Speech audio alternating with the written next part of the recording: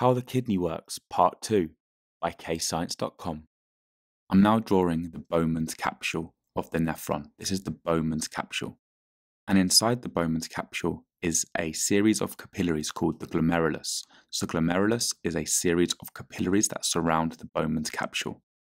And it is this part of the nephron where filtration occurs. The process of filtration occurs between the glomerulus and the Bowman's capsule. Inside the blood, you're going to find the following substances, the first being proteins.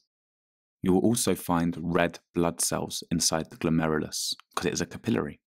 And you'll find smaller molecules of water, urea, and glucose inside the glomerulus. It is called filtration because water, urea, and glucose are filtered out of glomerulus and into the Bowman's capsule of the nephron.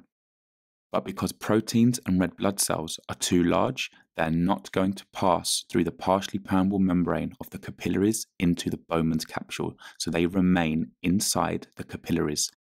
So remember, proteins and red blood cells remain inside the capillaries. The glomerulus are capillaries that supply the Bowman's capsule with blood that needs to be filtered. And this blood contains proteins, blood cells, urea, water, and glucose. Inside the Bowman's capsule, you're going to find water, glucose, and urea from the blood that has been filtered. Because large molecules, such as proteins and red blood cells, they stay in the blood. They do not enter the nephron. So a sign of kidney disease is finding blood in your urine or proteins in your urine. This is because filtration is not working properly and blood and proteins are entering your nephron. It's question time. Attempt these questions to check your understanding.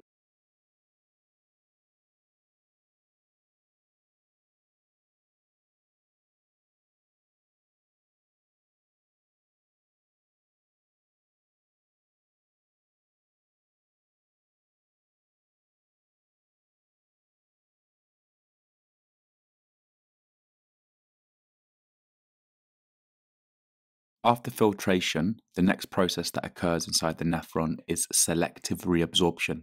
Selective reabsorption. And this process happens in the first convoluted tubule after the Bowman's capsule and before the Loop of Henle. So selective reabsorption happens in the first convoluted tubule. The components of the filtrate inside the first convoluted tubule at this point include water, glucose, and urea. It is the glucose that is now selectively reabsorbed back into the blood from the nephron. Water and urea remain in the nephron, so glucose is reabsorbed back into the blood from the nephron. The first adaptation of the first convoluted tubule is that it's surrounded by blood capillaries.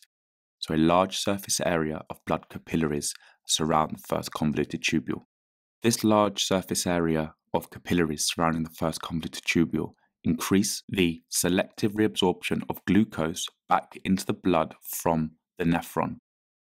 It is during selective reabsorption where glucose is actively transported from the first convoluted tubule back into the blood. It is actively transported. And no glucose should be left behind in the nephron. Not only is the first convoluted tubule surrounded by capillaries, the first convoluted tubule also has microvilli structure, which increases the surface area of the first convoluted tubule. As you can see here, the microvilli increase the surface area, causing there to be an increased rate of active transport of glucose back into the blood. Because the first convoluted tubule actively transports glucose back into the blood, there needs to be many protein pumps in the membrane of the first convoluted tubule, as well as many mitochondria to produce the energy for the active transport of glucose from the first convoluted tubule into the blood. The filtrate leaving the first convoluted tubule into the Loop of Henle should contain no glucose, as all the glucose should have been actively transported out of the first convoluted tubule. All that should be left is water and urea. It's question time. Attempt these questions to check your understanding.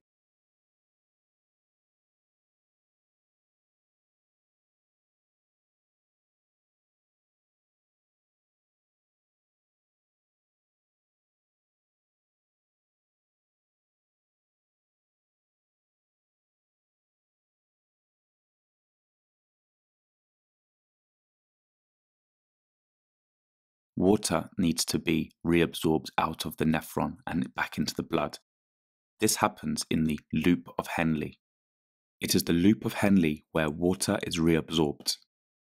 Water and urea now enter from the first convoluted tubule into the Loop of Henle, whereby water now osmoses from a high to low concentration from the Loop of Henle into the blood.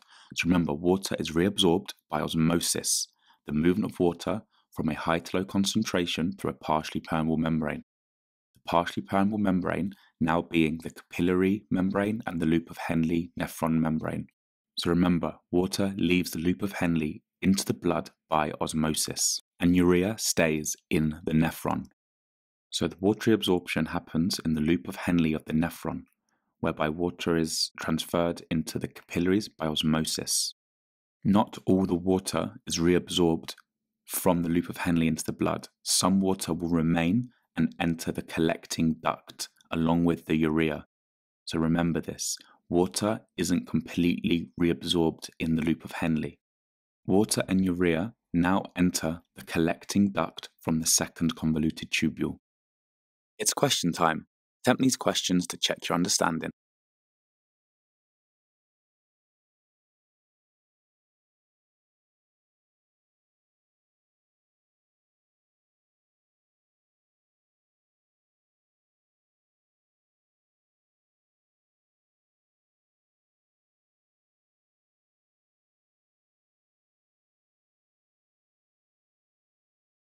So now the remaining urea and water enter the collecting duct via the second convoluted tubule.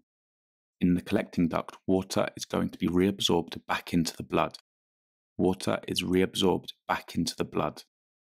And if there is a high concentration of water in your blood and you're really hydrated, much of that water in the collecting duct is going to pass through the ureter to the bladder and out of your body. So any remaining urea and water that needs to be excreted is going to be excreted as urine. So this water and urea mixture is going to pass through the ureter into the bladder where it is stored. Remember, so the function of the bladder is to store urine, which is a water and urea mixture. The urine stored in the bladder is then passed out of the body via the urethra. It's question time. Attempt these questions to check your understanding.